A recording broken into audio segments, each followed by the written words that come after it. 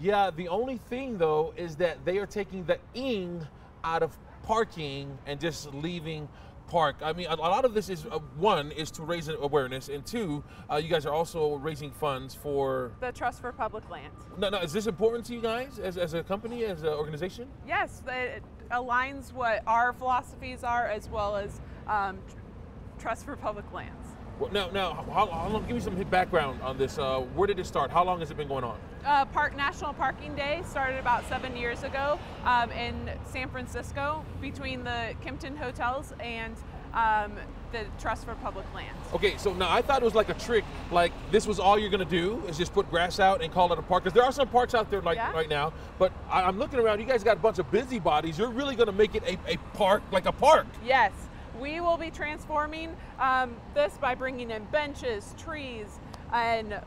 Well, you know people also use parks, right? Are you going to do other stuff? Like, are they going to be able to use it? We'll be out here doing yoga, hula hooping, a little cornhole, having a great time partying in the park today. All right. We'll put pictures and videos on our website. More information about National Parking Day, because you missed it. It's really easy to learn and find out more information. All you have to do is go to fox13now.com. When we come back, you'll see the entire transformation and what it looks like to have a park on the streets of Salt Lake City in front of Hotel Monaco.